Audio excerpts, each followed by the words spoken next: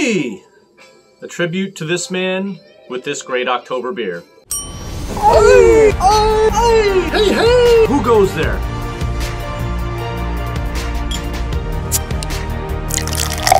Much appreciated. Welcome to Brews with Beck. Welcome to Brews with Beck. I'm Dan. How the hell are you? Give it up. Passed away yesterday. Gotta give it up. Fernando. Too young, man. 63. Just got the news this morning. So, sorry to hear about him, but comes a week and the Dodgers go into the series, so props, Fernando. Alright. With all that being said, let's get into this beer that I've been looking forward to trying from Seattle. Elysian Brewing. This is Punkuccino Coffee Pumpkin Ale. 6% on the Richter. Tap in. October style. Let's start pouring it, and I'll tell you about it as we pour it. Alright. And first of all, will you please crush the hell out of that like button, and if you haven't already subscribed, please subscribe on a lovely day of honoring Fernando Valenzuela and October. That way we can sit down with cold drinks like this anytime you want. Alright, alright, alright. Please like and subscribe. Thank you so much.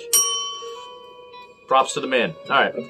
So this pumpkin ale has the attitude of a world-weary barista. Punkuccino has a short shot of Stumptown coffee toddy in your pint with just a shake of cinnamon and nutmeg.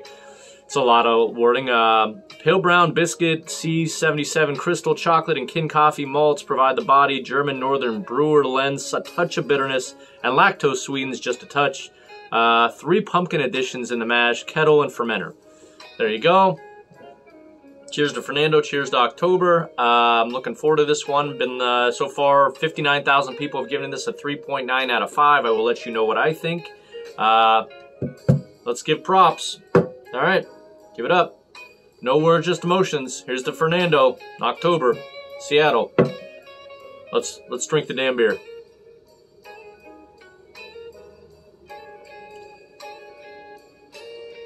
Okay. Some kind of like mocha cinnamon going on there. Some brown sugar. Body on this, I'd say is, I'll say just about 50%. And if I didn't know this was 6% on the Richter, what would I think it is?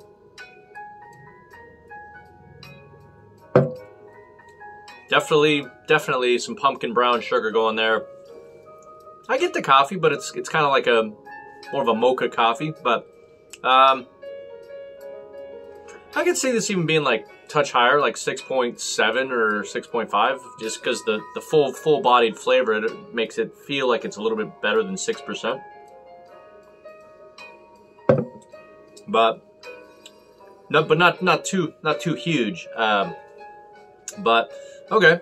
That's really a lot of the just beginning sample of it. I'm gonna see if anyone else has anything interesting to say about this. Give it a grade and go give more props to Fernando. All right, I'm gonna go over a few comments that are interesting. One person says best beer ever, periods, but then gives it a 3.5 out of 5. I don't know how you can do that, but another comment: Cat Beer Chino with pumpkin. Clever. Next comment: very interesting flavor combo, a bit like having coffee with pumpkin bread. To an extent, like cappuccino. And I'll leave you with 2 comments that are kind of hilarious. Better than it has any right to be, and still such a treat to try, the only fake craft I actually love. Wow, shot at Elysian. I don't know, wow. Well, Greg. Anyway, those are what we're looking at. And again, this is not a stout. It is a pumpkin ale. It just, you know, brewed with coffee, so yeah, just kind of looks like a stout.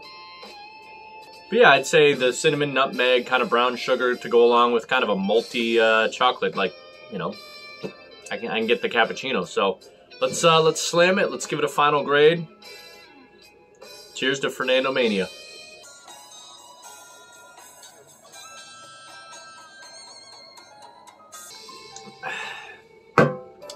And that, my friends, is a tribute beer, October style. Go Dodgers. Let's get it done this week. Do it for Fernando. Let's go. Let's go. All right. Let's give it a grade. Stellar down to hell no. I would definitely have this quite a bit. It's not anything amazing, but on a great day, tribute day, it is decent. I'll give it like a 92. I like it. Let me know if you've had this. Again, a lot of you have had this. 59,000 people have had it. So happy October. Give it up to the man. Sad to see him go. Let's go Dodgers, and we'll see you in the next beer review. Happy week.